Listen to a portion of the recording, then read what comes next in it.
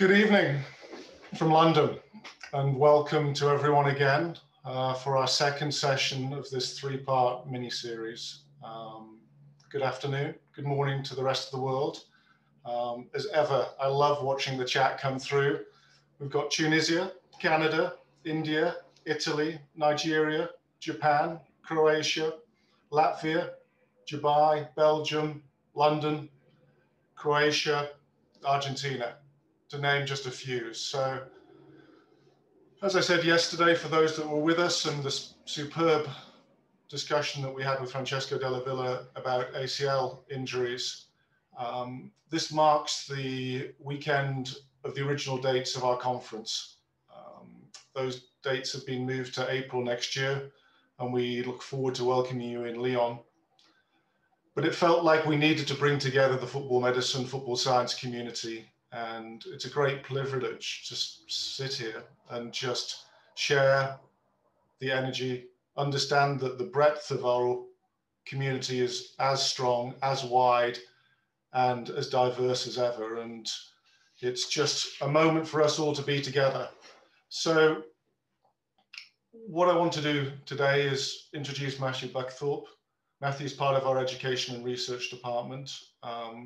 He wrote a blockbusting paper on injury prevention of hamstring injuries in elite football a couple of years ago, and some of those themes will come through in the conversation today.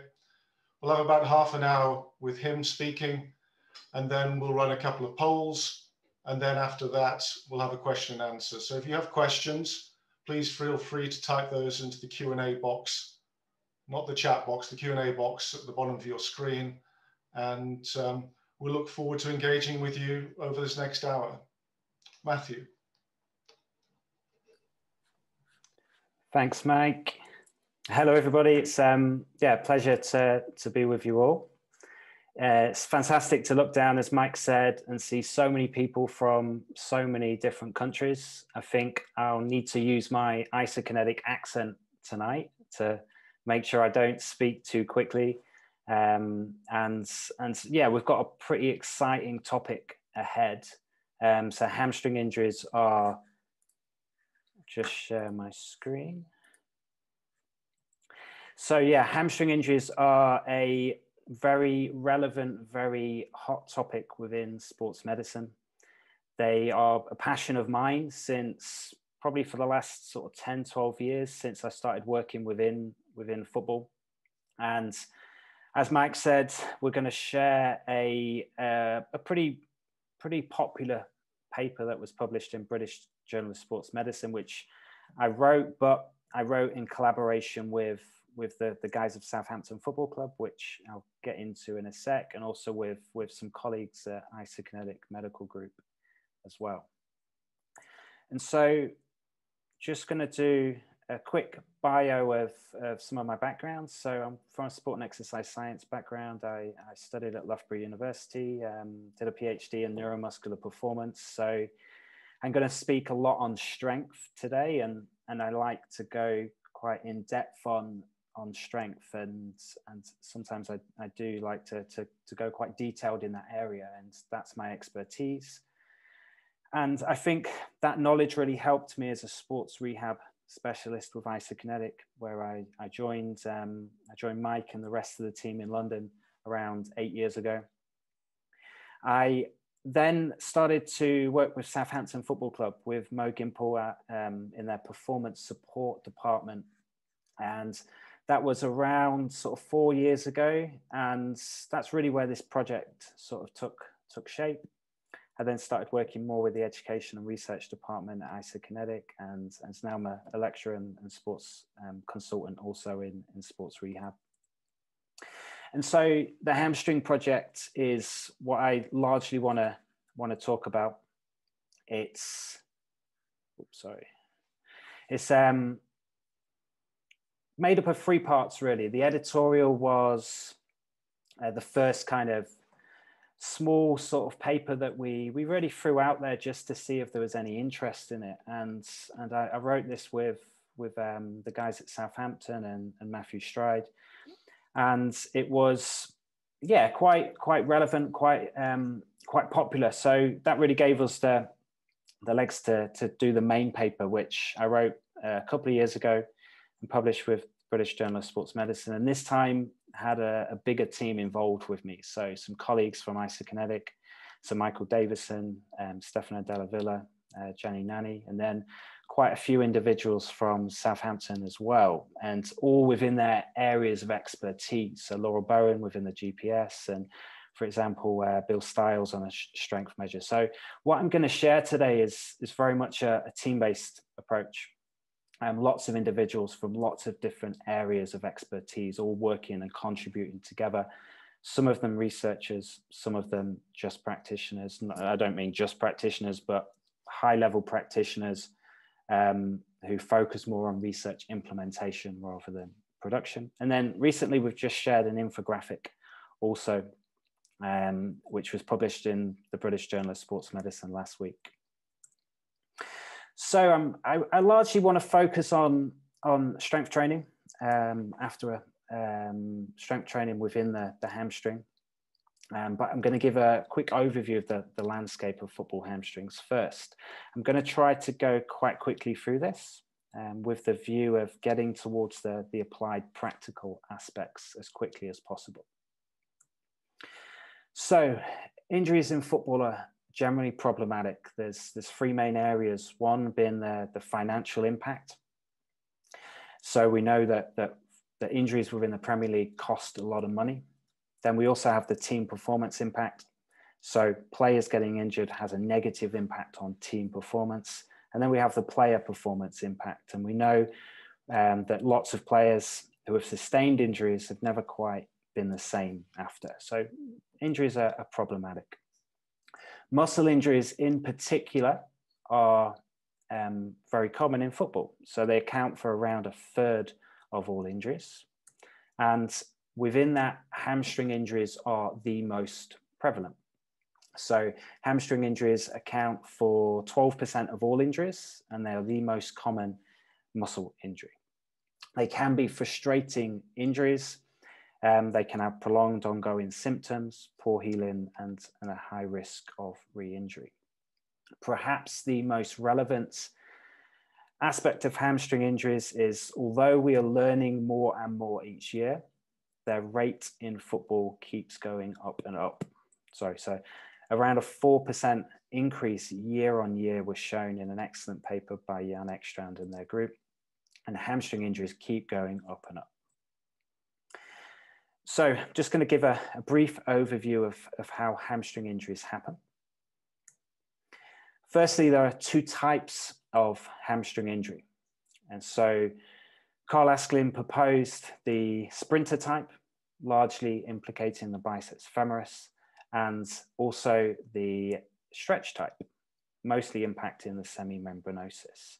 In football, hamstring injuries are mostly due to high-speed running, mostly affecting the biceps femoris. So they are a particularly important injury for us to be aware of. But the stretch type can also be quite severe. It can have prolonged healing, poor recovery times, and they can be susceptible to re-injury because they normally involve the free proximal tendon. It's important that injuries also happen in other ways. So they sometimes happen during change of direction or rapid deceleration with a trunk lean as well. In terms of hamstring running injuries, these are the most important within football, and we need to have a very good understanding of these. And it's thought that both the swing and stance phase of sprinting, where the hamstrings are put under a lot of tension, whilst eccentrically lengthening to decelerate knee extension, have been suggested as the main scenario when hamstring injuries occur. And this has really laid the foundation for our current prevention methods, which largely focuses on eccentric strength training of the hamstring muscles. And perhaps the most relevant question for today is why are hamstring injuries on the rise? So we're learning more and more about them, and we are producing lots of research, and we're sharing lots of information at conferences and journals, but they keep going up and up. So really the question why they're going up is really important. And a very important paper that came out from Roald Barr demonstrated that teams are not using evidence-based, they're not following evidence-based methods, in that the Nordic hamstring curl shown in the picture, when used as part of a program, has been shown to reduce injuries in football by more than 2/3. So using a Nordic hamstring exercise program, a reduction of nearly 70% of injuries within these randomized controlled trials, prospectively led. And Roald Barr showed that in a survey that only 11% of teams fully adopt the Nordic hamstring exercise program. So there is this program that works, vast amount of evidence, but teams are not using the full program. Now, from the paper and from certain conferences, they would say that this is the teams not using evidence appropriately. And that could be one reason, but there are also some other reasons that we felt the need as a team at Southampton to share, in that we feel they're a little bit more complex, and that just using the Nordic hamstring exercise program is not enough, in our opinion. So running at high speeds poses a huge demand on the hamstring muscles, and the amount of high speed running and high and sprint distance in football has increased dramatically over the course of a 7-year period up until 2013. It was around a 30 to 35% increase in high speed running and sprint distance. So football is getting more intense. Players' total distances are staying quite similar, but they're doing more high intensity actions. Sprinting is the mechanism of injury, places huge demand on the hamstrings, hence higher amounts of running. Maybe this explains the increase in hamstring injuries. Now, I briefly alluded to it a second ago that we don't believe that hamstring injuries are as simple as using a singular mode strategy such as the Nordic hamstring curl. We believe that a holistic approach is needed, and there's starting to become a body of evidence suggesting this. So some of my work, the editorial and the hamstring paper in BJSM and what this is based on, as well as a nice editorial from Jürgen Mendiguccia, who is one of the key individuals in the area. A fantastic paper from Peter Bruckner when he was at Liverpool on recurrent hamstring injuries, applying the limited evidence using a 7-step program rather than just Nordics. And then Jordan doing some work on hamstring injury treatment, but there is currently no evidence within injury prevention of primary injuries. And there's an excellent paper from Bittencourt suggesting that injuries are not so simple. Singular strategies do not explain why injuries happen. Instead, there is this complex web of determinants with multiple risk factors all working together to explain why injuries happen. So if hamstring injuries are quite complex, influenced by lots of factors, then a singular-based strategy is unlikely to work, in our opinion. But the current recommendations are to use a singular-based strategy focused on eccentric training.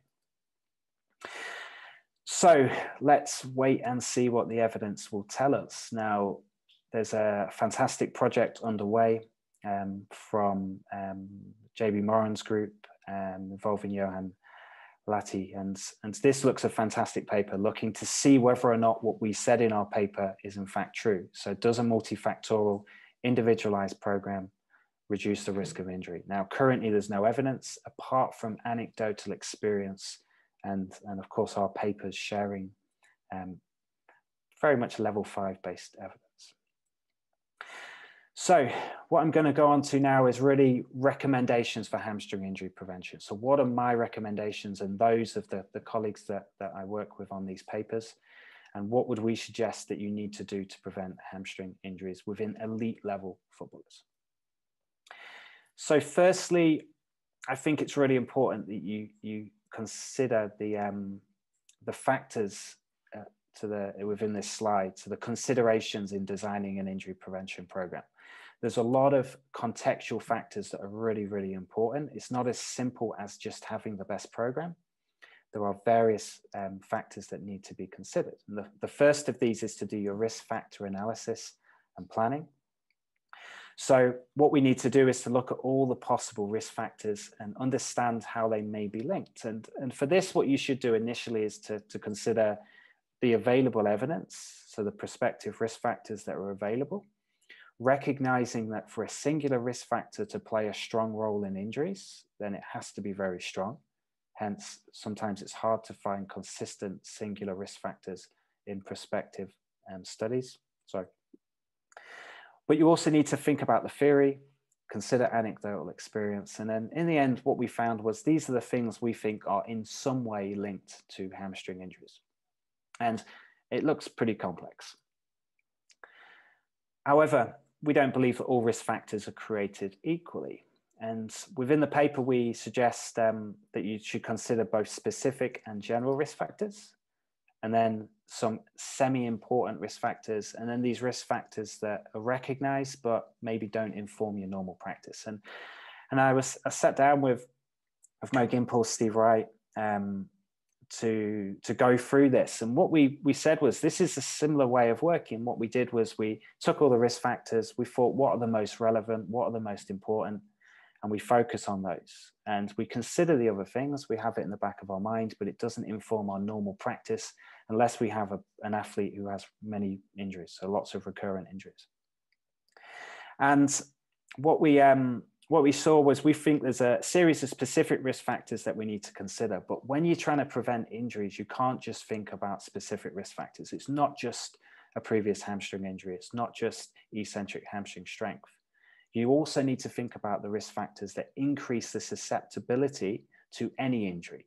Because if your general injury risk goes up, then of course your risk of getting a hamstring is also going to go up. So there are a host of other factors, these general risk factors, that need to also be considered.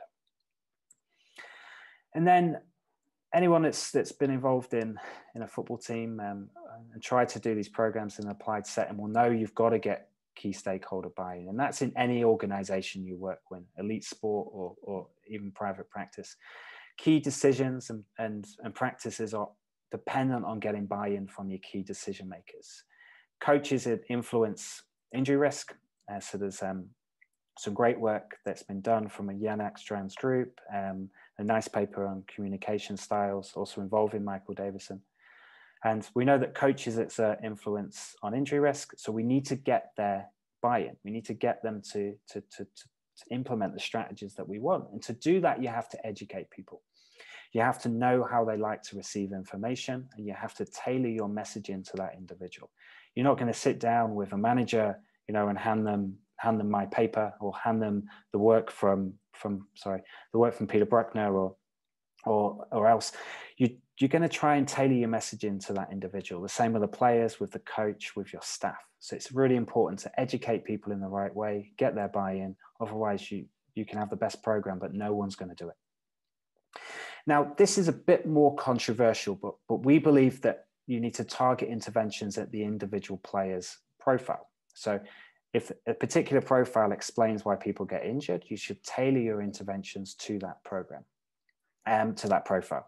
And I think this is really important. When we get to the 5-step program that I'm going to recommend, it's recognizing that you don't do the same program for everybody. You think about their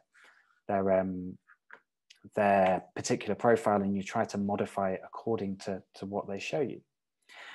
Players are screened as part of their health evaluations. And so you can get key information from the players at the start of season as part of regular monitoring, and then you can understand where their deficits are, and what you should do is then tailor that intervention according to that profile that you are shown. And lastly, it's important to recognize that hamstring injuries represent only 12% of all injuries. So the other 88% need to be considered. And I think this is sometimes lost within certain research groups, where there's such a huge focus on only addressing a particular injury. So people are recommending, ACL prevention programs, or recommending hamstring prevention programs. Whatever you recommend has to be part of a general program addressing an athlete's injury risk for all injuries. There's no point implementing a hamstring-based approach, reducing the hamstring injuries if then the hip and groin injuries go up, or the Achilles tendon injuries go up, or you have more ACLs. You need to reduce the total injury burden. And to do that, you have to have a program that addresses all of the injuries, with hamstring being the most common. So what we recommend within the papers is to use a 5-point plan. And so those strategies are to strengthen the hamstring muscles, to monitor player load and recovery, to prescribe lumbar pelvic control exercises, to incorporate a focus on movement quality, and to develop players' physical conditioning. And I'm not going to have time to go through all of these, but I'm going to focus a lot more on the strengthening the hamstring muscles, which I think is the most relevant. It's the most specific to hamstrings. And what I believe is a lot of the other factors are very much playing a role in our general risk factors.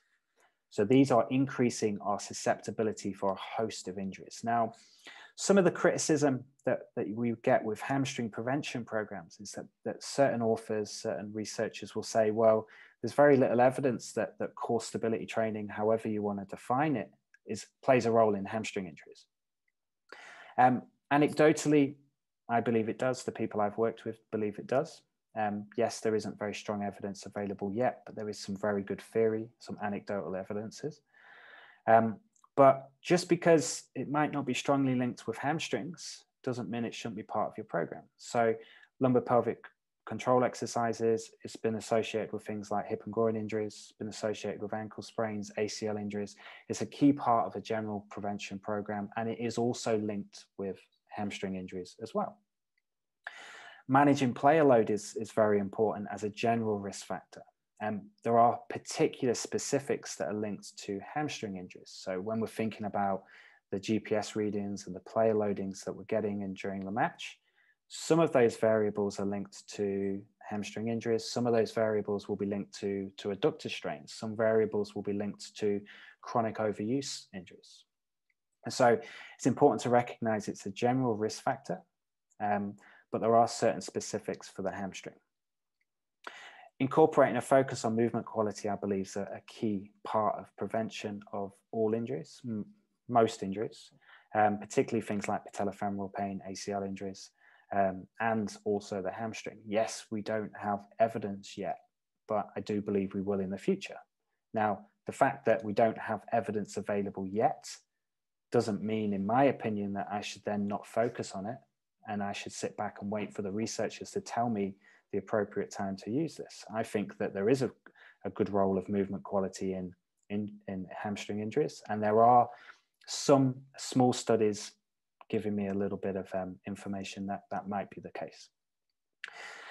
But what I want to focus on here is there are lots of factors that increase your general injury risk. Your approach should address that, but you also need to think about the specifics for the hamstring to make sure that they are included and focused if your goal is to really reduce your hamstring injuries. Okay, so I'm going to focus quite heavily now on exercise selection for strengthening the hamstring muscles. And the main reason for this is I think it's the most interesting, I think it's the most relevant, I think it's the most specific to hamstrings. And I also, from feedback and questions prior to the session, it seemed to be the area that people want to have the most information on. And so, firstly, why is strength important? So theoretically, injuries to the muscle tendon junction occur when excess forces internally happen beyond the mechanical limits of the muscle, and they cause stress, strain, and of course damage to the muscle. So by increasing the limit for force tolerance, this should theoretically reduce your injury risk because you now have a higher tolerance load. So you increase the threshold, technically these muscle actions should no longer result in injury. There's good evidence for the role of strength training on injury risk of the hamstring. So use of eccentric hamstring strength training, the most widely researched method, has been shown to reduce primary and secondary hamstring injuries by 65 to 85%. And there are a couple more recent papers also. This is mostly focused on the Nordic hamstring exercise program, which seems to be the modality that is most commonly researched. However, I want to first have a bit of a look at what strength is. Now, I think that part of our programming and part of the research really doesn't address, in my opinion, the complexity of strength. I think it ignores strength and it simplifies it too much. And I think strength should be defined as the ability of the neuromuscular system to produce force. That's a very common definition used. I then expanded this definition in the editorial and stressed that it's influenced by biomechanical, neural, and morphological factors, and the contributions of these are dependent on the task. So they are influenced by the context. Your ability to produce force in an isolated situation is different to produce force in a functional situation or during sprint running. And what we do as researchers, and I did this during my PhD, was in order to assess strength, I simplified the task to the most simplest way I could, because I wanted to detail the role of neural and morphological factors on its expression. So I made the task really simple. And that's generally what happens in a lot of research. In order to examine strength, it's much harder to assess strength in sprint running or in a different task, so we simplify the task. It's important to recognize the difference between functional and isolated strength. Functional strength is the ability to produce force in situations in which it's commonly used and injured, i.e. something like sprint running. Isolated tasks minimize the requirements for neural control, and they're really about developing the muscle's capacity to produce force, which can be produced under a particular situation. They don't mimic the way the muscle works. Most sporting actions, such as sprinting, require high levels of motor control. And there are a lot of biomechanical and neural differences between these isolated tasks, like a Nordic hamstring curl, and the functional strength expression within sprint running. And really, your ability to produce force in a Nordic hamstring curl is very much your capacity to produce force. Actually, how you express that in a functional situation is very dependent on your intermuscular coordination and your skill. If you have poor coordination, you won't be able to express the strength in a functional manner. Now, we also need to think that we've got different types of strength. So maximal strength is your ability to produce your maximal force, but this typically takes time to produce. Most sporting movements like sprint running happen with ground contact times around 100 to 125 milliseconds. So that is typically around 60–70% of maximal force production when measured isometrically. So it takes time to produce your force. So if you've got poor rate of force development, you can't express your maximal strength in an explosive situation. We also need to think about power and high velocity strength. So power is very important for performance in athletic tasks. It's influenced by lots of factors. Slow velocity strength is only one of those. We also have high velocity strength, skill, coordination, rate of force development, stretch shortening cycle. And importantly, during sprinting, the muscle and the joints work at high speeds. So the hip is flexing at very, very high angular velocity, 700 degrees per second, and the knee will extend at nearly 1,000 degrees per second. And these are much, much higher speeds than we're training for. So I'm going to really give you 3 main focus points on what I think you should do in terms of strengthening the hamstring for preventing hamstring strains. The first one is to focus on eccentrics. So, sorry, there's quite a lot of theory and science involved now. I want to try to give you the evidence, but I'm just going to talk around the slides. But firstly, eccentric strength is the most important. So hamstring injuries happen during eccentric contractions, which we think there's a tiny bit of a debate, but it's largely during eccentric mechanisms. Higher levels of eccentric strength, but not concentric strength, have been shown to be protective in prospective studies. So having higher eccentric strength is important to prevent injuries, not concentric strength. Adaptations are normally mode specific. So if you do concentric strength training, you will improve more your concentric strength, eccentric strength training, more your eccentric strength. And use of eccentric hamstring strength training, i.e. the Nordic hamstring, has been shown to be very good at preventing injuries. So there's good evidence there that eccentrics work. Now, eccentric training overloads the muscle to a greater extent, improves muscle mass, strength, and power more than concentric training. There's a dose-response relationship between training intensity and gains in strength. Now, eccentrics involve higher intensity contractions. They generally result in higher gains in strength, and you can increase your eccentric strength quite rapidly using eccentric strength training, nearly 20% over a relatively short period of time.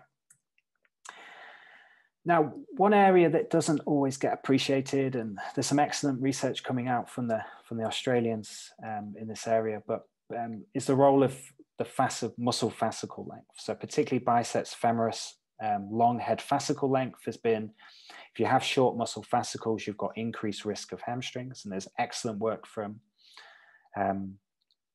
Timmins, David Opar, Anthony Shield in this area. For hamstring injury was reduced by 75% for every 0.5% increase in muscle fascicle length. Now, eccentric training results in a rightward shift in the torque joint angle relationship. Don't focus too much on that, but it causes elongation of our muscle fascicles. And this happens after eccentric training, not concentric training. So yes, strength's important, but so is muscle fascicle length, and eccentrics will lengthen the muscle fascicles, concentrics will shorten them. And you can have big changes in muscle fascicle length over a very short period of time using eccentric training. However, concentric training typically results in a shortening of muscle fascicles. So maybe there's a difference here in modes of contraction. So eccentrics look good. One of the issues in sport is that the Nordic hamstring program is quite heavy. So the one proposed by Peterson and recommends a lot of repetitions, high volume. Players are not normally accustomed to this type of work, and sometimes they get lots of muscle damage, that delayed onset of muscle soreness that results in poor buy-in. So they get soreness, they then don't train as well, and they lose interest in the program. What this paper from again, the guys in Australia, Pressland as the first author this time, showed that low volume can be equally as effective as high volume Nordic hamstring programs. So just doing a little bit can help. So maybe start with some low volume, really try to get the buy-in from the players. You can get just as good adaptations. For me, adaptations in architecture and adaptations in eccentric strength are to do with the intensity of it rather than the volume. For volume, we're more concerned with muscle hypertrophy, high intensity, architectural adaptations and improvements in strength. So you can do some low volume. You also need to, I think, consider isometrics. So if eccentrics will cause delayed onset of muscle soreness, some muscle damage, this can sometimes get disinterest from the people involved in your program, impact your buy-in. You can use in longer muscle length training, whether that's concentric or isometric, get similar alterations in muscle fascicle length to eccentric training. So fascicle length at longer muscle, strength training at longer muscle lengths results in alterations in muscle fascicle length, similar to eccentric training. So if you can't get your eccentrics in there, maybe start with some long length muscle strengthening to get those architectural adaptations. I think this is also relevant in hamstring rehab and also hamstring strength training after ACL reconstruction. When you can't do your high load eccentrics, maybe start with isometrics at long muscle lengths. Okay, so secondly, I think there's a need to balance the use of hip and knee dominant exercises. So hip extension strength is important. Interventions aimed at increasing knee flexor strength do work, but we also need to recognize that the moment arms and internal moments at the hip are double that of the knee during sprint running. So hip extension moments are very high in sprint running. The hamstring is also a hip extensor, working with the adductor magnus and the gluteus maximus. Weakness in hip extension strength is identified as a prospective risk factor for hamstring injuries in sprinters. Generally, if you have a weak glute max or adductor magnus, your hamstring has to compensate as a hip extensor. It gets overworked and it ends up overloading beyond its mechanical limits. What we know is different exercises elicit different adaptations. So hamstrings are activated heterogeneously during a range of different tasks. Knee dominant exercises target more the semitendinosus and bicep femoris short head. Hip extension exercises more the semimembranosus and the biceps femoris long head. So if we're trying to target the biceps femoris, maybe we need some hip extension exercises in there as well. This reiterates the need for a balanced approach. So finally on this one is you need to have a strong focus on high speed or sprint running. So what we know is a lack of sprint running as part of your program increases your risk of hamstring injuries. So there's evidence that irrespective of whether you agree with the acute chronic workload ratio and the debate in the literature, elevated workloads beyond what people are used to doing, particularly high speed running and sprint running, increases your risk of a hamstring strain. So if you're not used to doing a lot of sprinting, you suddenly have to do a lot more, maybe due to some congested match play, you increase your risk of a hamstring strain. Excellent paper by Shane Maloney showing that regularly achieving peak or near peak running speeds in training is associated with a lower risk of hamstring strains. So making sure you get near your peak running speeds during your training reduces your risk of injuries. Really, really important that you make sure that players are achieving sufficient sprint distance in training or matches. A little bit of theory on sprinting. So sprinting involves high hip and knee moments. So very, very busy table here, but in terms of the hamstrings, what we know is the hamstring forces during running are very, very high, at maximum speeds. So nearly 9 times body weight going through the hamstrings. And there's a big difference between high speed running and sprinting, almost a double in the hamstring force production. High forces, high moments. So sprinting is very demanding for the hamstrings as well as other muscles. Sprinting, a nice paper here, sprinting was also shown to have the highest electromyography activities and muscle activity than any other exercise. So sprinting has much higher neural activation than the Nordic hamstring. And it has the highest of any recorded hamstring exercise. So if you want to, we know that intensity is important. We know that activation is important. Sprint running has the highest activation of any exercise. So if we're thinking about a neuromuscular stimulus, sprint running should be superior. Sprinting also involves high speeds and low ground contact times. So increase in running speed, we see a reduction in the ground contact time, nearly 100 milliseconds. So that means we have to produce force very rapidly. Hence, it's an excellent stimulus for training rate of force development.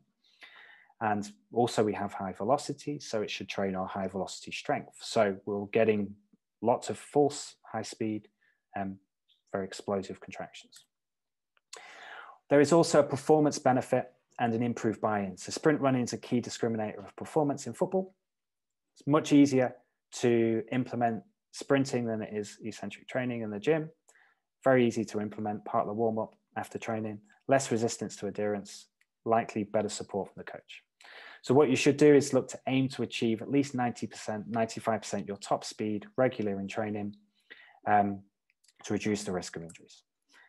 Just quite a busy slide, this one. It's just a poster that I did at the Isokinetic conference a couple of years ago. What we know is that training is very good for targeting acceleration, deceleration, cardiovascular stimulus, and it's very good mimic of match play, but it's very poor normally at getting sprint distance. So these are training measures. Generally, sprint distance is very low in training because we have very small areas. So you need to make sure you include top-ups in those people who are not playing regularly. If you play in matches, you'll get lots of sprint distance. If you're only training, you get very little. So you need to make sure that those people not playing regularly get top-ups. Okay, just to summarize, hamstring injuries are on the rise.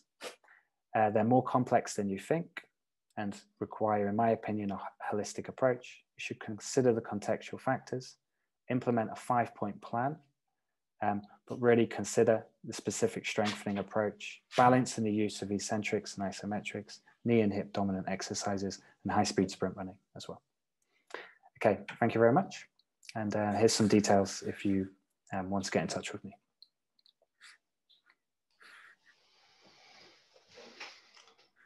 Thank you, Matt. Well, a lot to consider. Would you mind just stopping the share on your screen? Yep, sure. Great. So as we did last night, I think the first thing we want to do is just to launch a couple of polls to involve everybody. So there's a simple question on this one, which is, do you believe that the Nordic hamstring exercise program is sufficient to prevent hamstrings in elite football? We'll just launch this and we'll give it about 30 seconds or so.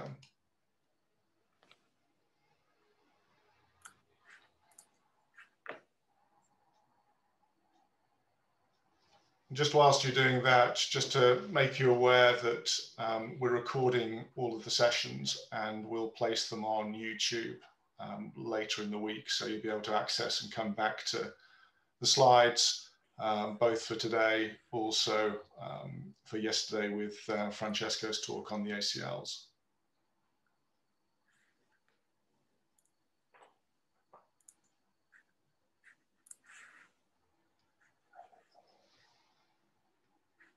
So I think we're just about finished on the voting. I'm just going to end the polling on that one. And just on the results, so 38% yes, 54% no, and 8% waiting for evidence. And then we'll launch the second one.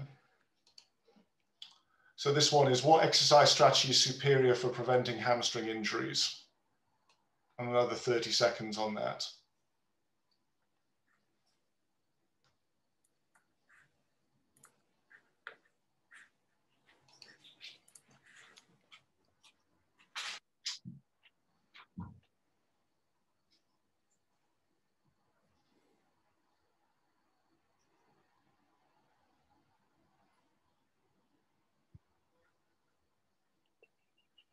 Okay, just 3 more seconds and I'll just end the polling on that.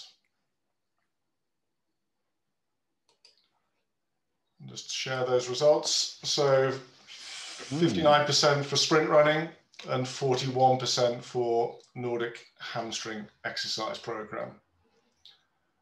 So I think we'll start there, Matt. In terms of those poll results, in terms of the last one around sprint versus Nordic, thought or commentary? Yeah, a little surprised actually. I don't know whether it would have been the same going in. I'd like to think I've convinced a few people, and that maybe they didn't arrive with that opinion. But yeah, I mean, for me, I think sprint running is so vital. I think players are, they have to cope with the demands of running. I think what we have is the researchers are potentially a little bit behind in their methodology, although that's changing with some excellent work from people like J.B. Moran looking at sprint mechanics. But I was guilty of this as a researcher. What we try and do is to simplify our measurement techniques as much as we can, and that allows us to detail with less noise. So we're more, the simpler the task that we're assessing, the more confidence we can have in understanding that. So researchers try to simplify things as much as possible. When we do that, we improve reliability, we lose validity, we lose context. So I think that's why all the evidence is with the Nordic hamstring program, because it's very simple to assess and it's easier to do those studies. But there is some excellent work coming out over the last few years pointing towards sprint running. So either maybe I've convinced some people, or nice that everyone is keeping up to date with the current excellent research that is coming out on the topic. And this is not to necessarily name check the Nord board, but obviously the Nord board is very popular within elite sport around the world. And in terms of the asymmetries that you might find on that, are asymmetries in your mind significant?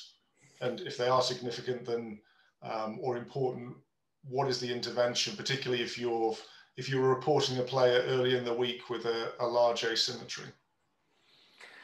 Cool, tough question. I think I do think asymmetries are important up to a certain point. I think within, say, 10%, I don't think it's relevant. Maybe even 15%, I don't think it's relevant. When you have big asymmetries, I think that becomes important. And we know that certain sprinters, some of the best sprinters in the world, have reasonable asymmetries, and they're still able to sprint at those levels. So I think that something like the Nord board or that kind of assessment is really good, because it allows you to look at those asymmetries. If there's more than a 15-20% difference, then of course it becomes really relevant, and you then need to address that. I think for me would be understanding the reasons why there's a big asymmetry. So what we know is the hamstrings can compensate. So if I saw a big asymmetry, I would think, is it because my hamstring is weak, or is it because one of them is strong and it's compensating for an imbalance elsewhere? And when we think about the whole system, it might be that, the hamstring is 10% weaker on the left side, but the glute max is 15% stronger, and your adductor magnus is 10% stronger. So when we add all of these imbalances up, then maybe we still have a very good functioning person. But I think large asymmetries are very relevant. So something more than 15% has to be addressed. It might not be just addressing that strength imbalance. It might be a particular compensation as well. The questions are flowing in. So what I'm going to try and do is just pick off a few. Some good ones, quite hard ones as well. Yeah, so this is trying to link yesterday's talk a little bit to today's talk as well. So after an ACL reconstruction with the hamstring tendon, and obviously in different sports, in different parts of the world, hamstring or patella predominates. But how important is it to include a Nordic hamstring program to the rehab? And I suppose associated with that, is there an inherent weakness in athletes, or particularly football players, that have had a hamstring graft? Okay, cool. Another hard question. So I guess firstly the recovery of hamstring strength after an ACL reconstruction using a hamstring graft is sometimes very difficult. It does require selective training. Actually, as an organization, we're actually doing some research on this at the moment. Hopefully there'll be a paper out quite shortly, giving some recommendations on how to recover hamstring strength after ACL reconstruction, because it can be very difficult.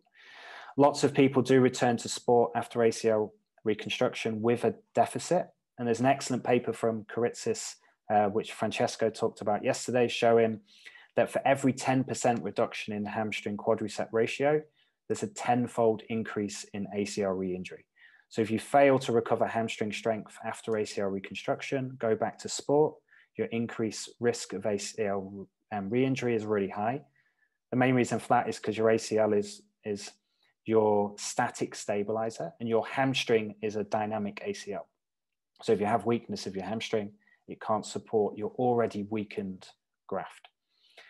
In terms of the Nordic hamstring program, I use that with, and we, Isokinetic will be using that with the patients after ACL reconstruction as part of a overall holistic approach at strengthening the hamstrings.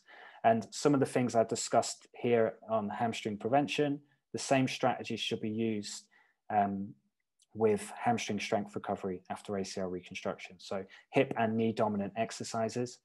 The main reason for that is because if you've had a semitendinosus graft, you might not necessarily get full regeneration of that tendon. Hence, it might not activate appropriately, which means you should compensate with your semimembranosus where possible. Semimembranosus is best trained more using hip extension exercises than knee flexion exercises. So you might want to compensate with your semimembranosus for the graft. So you should use both hip and knee. So I wouldn't just use the Nordic, I would use that part of a complete program. Lastly, on that point, the Nordic hamstring is a supramaximal eccentric exercise. Hence, it should be part of a progressive hamstring strength program after ACL reconstruction. Did I touch all of those? I think. Yeah, I think you covered. I suppose linking to that as well, a question from Pauline van der Ven was, what do you think about the use of isokinetic strength ratios for detecting players at risk for sustaining an injury? And do you prefer the functional hamstring quad ratio above the conventional ratio? Cool. Good question, Pauline. Firstly, the evidence available for using the hamstring quadricep ratio to detect players at risk of injury is very poor. Nicole van Dijk has done an excellent paper on this with the Aspetar group, showing that the hamstring quad ratio is a poor predictor of future hamstring injuries. They showed that I think the relative risk of a quadricep deficit was around 1.4, and eccentric hamstring deficit was again around 1.4, so a 40% increase. But when you put into context the number of players, there's a huge overlap. So people getting injured versus people not getting injured, there's a huge overlap in strength. It's quite a poor predictor. Was there a second part of that? I can't remember. It was about the functional versus the conventional. Yeah, so there is some earlier evidence from Crossier, from the French group, showing that it was the functional HQ ratio that was a good predictor of those people getting injured. And actually the conventional concentric knee flexion, concentric knee extension was not very good. Lots of evidence showing that concentric hamstring strength is not that relevant for hamstring prevention. It is eccentric strength. However, the Crossier work has really been kind of superseded by the work from Nicole, in that there's a massive sample size, I think nearly 700 players involved in that, showing that hamstring quad ratios are a weak predictor. However, hamstrings are complex. They involve multiple factors. Hence, it's probably one factor as part of a more complete approach. If there's anything I've ever remembered from conversations with you, it's about the hip. So the role of the hip. So it's a great question from Dave Blatz, which is, does anterior pelvic rotation in a hip flexion biased athlete contribute to a greater instance of hamstring injuries? Cool, hard ones are coming in. Evidence is not great in terms of, there is, I think, one study by Schurmans, I think 4 or 5 years ago, showing that a role of an anterior tilted pelvis and a lateral trunk lean during running was associated with an increased risk of hamstrings. For me, I think the issue here is that the complexity of the hip and what's going on. So why do you have an anterior tilt? Is it because you have tight or weak hip flexors? There is a relationship, there is evidence showing that rectus femoris length and hip flexor tightness is a risk factor for hamstring strains.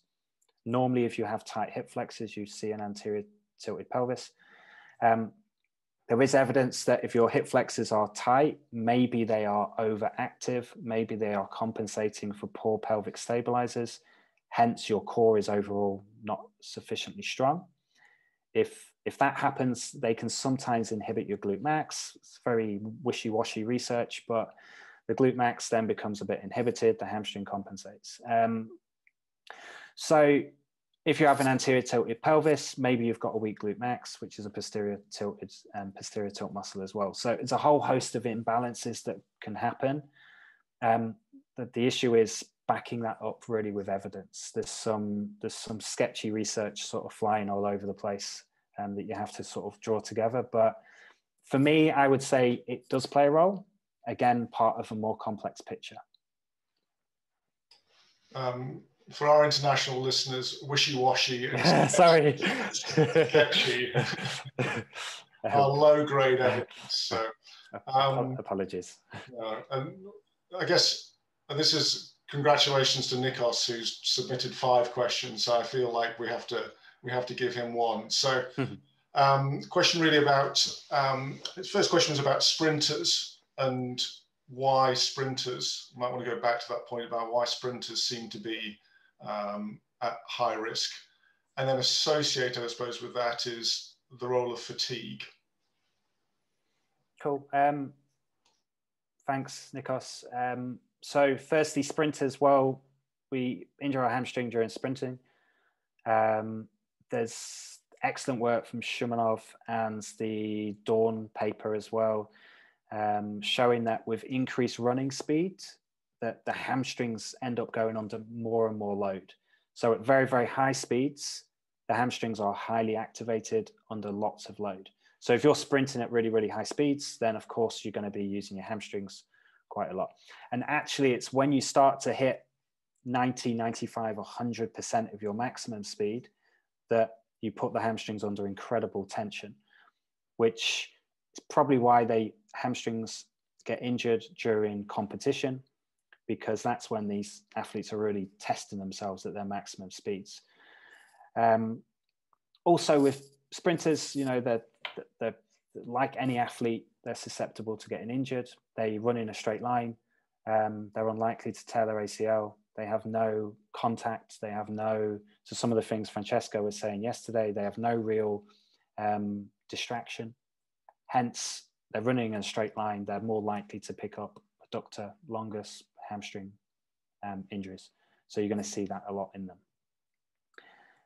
And the role of fatigue, probably a bit more complex, but I would say what happens with, so again, Shumanov's work showing that the negative energy that's produced and accepted via the hamstrings in sprinting is quite high. Those eccentric contractions cause damage to the hamstring, some little micro tears. So the more sprints you do, the more fatigue you're going to get. Some nice work showing that there's about a 20% reduction in hamstring strength at the end of match play versus at the start. So at the end of match play, your hamstring is 20% weaker than when you began the game. Nice work from Small et al. And Grieg et al. On that. And so I think the role of fatigue is a bit more complex. I think what happens is congested match play, players do lots of high-speed running. Their hamstring gets 20% weaker at the end of the first match. They don't have time for recovery before the second game. They enter the next match 10% weaker than they were in the first game. You then have another 20% strength loss. You then enter the third game, maybe even 20% weaker than the first. And then you have that almost like downward spiral of strength. And it gets to a point where the mechanical capacity of the muscle is too low. And suddenly now these exercises pose a problem. Finally on that, the role of kind of aerobic fitness and acute fatigue. We know that acute fatigue can impact sort of neuromuscular control of your pelvis, impact your sprint mechanics, then puts more strain on the hamstrings as well. Just time for two quick ones. So this is from Dubai, from Paddy Farhat. Have you thought, and it could be a yes or a no, have you thought about implementing an RCT comparing Nordics alone versus a combination of Nordics plus single leg hip extension plus deadlifts in reducing incidence of hamstring injuries? I haven't, mostly just because I'm not in a position to, I don't really have too much interest in producing lots of evidence myself. I'm focusing much more on translation of evidence into practice. I think there is some work from the Australians looking at the sort of Nordic versus hip dominant exercises. I'd expect the Australian group to really, they are the ones producing the original research that I'm either, trying to use or in some cases criticizing, but they're the ones really producing the fantastic research. As practitioners or translational researchers, we focus on translating that into practice, but we are very dependent on these highly skilled researchers to give us that data. There's a fantastic paper underway from JB Moran's group looking at those multifactorial approaches so now these guys are really pushing the boundaries of the research, and I think that will give us lots of interesting information. And last, and as much as you talk to me about hips, I talk to you about communication. And a little, I suppose, segue into tomorrow evening's talk, the role of communication relative to preventing hamstring injuries. Yeah, I mean, I think I'm looking forward to listening to you tomorrow, because I think communication is just fundamental in everything we do. And I'd say this to any students listening, it's not just what you know, it's how you communicate that information to the people you work with, work for, the athletes you represent.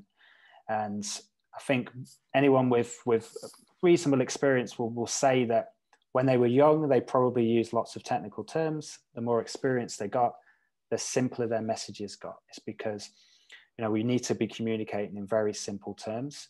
And we know that the coaches influence injury risk. They're the ones really that have overall control and respect within a club. So S&C coaches, sports scientists, are going to have less respect within a club environment, and they're still vitally important, but players will not respect them to the same degree they do their managers. So you need support from your medical team needs support from your coach.